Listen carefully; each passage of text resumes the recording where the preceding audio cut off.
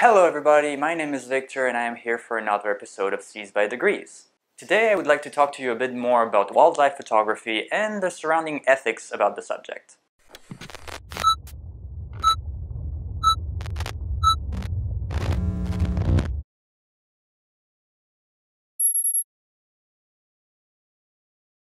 If you enjoy taking pictures of wildlife, you probably wonder how do people take those amazing pictures that I see in documentaries and magazines and art galleries? And often people think that the solution is to get close to the animal. And don't get me wrong, getting closer to wildlife does help if you want to capture details like scales or insect wings, but there are many ways to do this. First, you could invest in more advanced gear that allows you to zoom into a species that is either very far or very small. You could also use drones or other remotely operated vehicles to get a more unique shot of a species in a less intrusive manner. Some photographers even set camera traps with motion sensors that will take pictures of wildlife as they come into an area. However, all this could be quite expensive, and some environments like swampy wetlands or the ocean can limit your ability to even use that high-tech gear.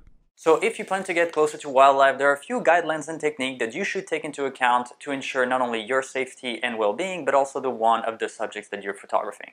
First, read the law. Depending on which species you try to photograph, there may be some legal protections that forbid you from engaging in certain behaviors. If you live in the US, you can find these protections in legal documents like the Endangered Species Act, the Marine Mammals Protection Act, and the Migratory Bird Treaty Act. However, more specific guidelines may vary from state to state. For instance, the Federal Aviation Administration requires drones to fly below 133 yards or 400 feet. But in Hawaii, the legal approach distance for drones is 100 yards or 300 feet for humpback whales. So please, whatever you do, don't break the law. Next, research your subject. Each species is unique, and you may have to take into account certain seasonality or even species personality when you're trying to photograph them. For instance, if you want shots of gray whales off the coast of California, you have to go in the winter, when it's whale season. Otherwise, you're just going to find a lot of water and no gray whales. If you're looking to photograph a certain behavior in birds, like feeding, courtship, mating, or nesting, you have to account for the when, where, and how those behaviors happen. There are plenty of educational resources on the internet that you can access to learn more about your subject. Even some academic papers if you dare to read those. So be sure to do your homework and research the species if you want to get some great shots of it. Finally, plan your approach. Whatever you do, you should try to minimize any interference with the animal's behavior as you take shots of it. Your mere presence is already going to likely interfere to a certain degree, as animals will be aware of your presence and just react differently because of it. But the idea is that you're not negatively affecting their behavior. Not only is it often illegal to disturb, harass, or hurt animals in their wild habitats, but it is also unethical. Your beautiful pictures should not come at the expense of an animal's well-being. Period. So how do you do this? Well, this can take many different forms, and I'm going to use two examples of photographs that I have personally taken in two very different situations. The first one is of an American alligator, which looks like it's pretty mad at me. So what was I doing at that moment? Was the animal angry? Did I disturb its behavior? Well, no. Actually, this guy is just yawning. If you pay attention, you can see the back of its esophagus, which is usually covered by a flap called the palatal valve, which remains closed when the animal strikes to prevent water from flooding its throat. I took this picture at Big Cypress National Preserve, a place where you can frequently see gators basking in the sun just next to the road. It took many visits and a lot of waiting, but eventually I saw this gator start yawning in front of me and I just took the shot. So really, this photograph was just about patience and luck. And that's a big component of wildlife photography.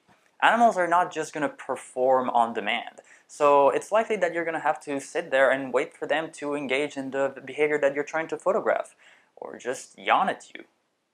The second picture is of a bull shark, a large marine predator that is not easily seen while scuba diving. There are a few places in the world where you can reliably go and scuba dive with these animals. Most of them involve some form of baiting or feeding from operators, known as provisioning. This allows you to get really close to the sharks and enabled me to take some of my favorite pictures of bull sharks. Provisioning for ecotourism-related activities is part of a larger ongoing debate, and it is not yet completely clear what the effects, long-term or short-term, may be on animals like sharks that may be fed or just attracted by those activities. Some papers say that it may affect their energy expenditures, while others discuss that it may not have long-term effects on their seasonal migrations, and others even say that it may help research and assist us with learning more about these animals. So if you're planning to engage in this type of activity to get close to sharks, you should read the academic research that has been done on the species that you're trying to approach and see if there's any negative effects that may be developing because of it. In the case of bull sharks, much of the research comes from provisioning sites in Fiji. One paper's results couldn't show evidence that provisioning causes alterations with the long-term movements of the species related to its reproduction. A second paper concluded that bull sharks are likely to visit an area, whether provisioning occurs or not, and they just end up spending more time in that area if provisioning is indeed occurring. A third study showed that bull sharks may be meeting their nutritional needs from provisioning sites, and thus may no longer be carrying out their ecological role. But the researchers admitted that they were limited to 10 sharks that may simply be bolder at provisioning sites, which doesn't necessarily represent the impact on the population.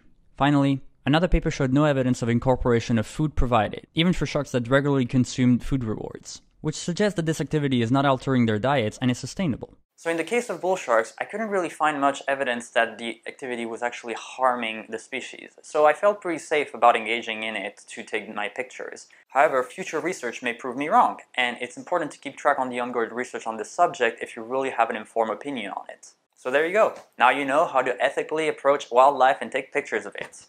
Stay safe and go ahead and take some amazing shots. I'll see you on the next one.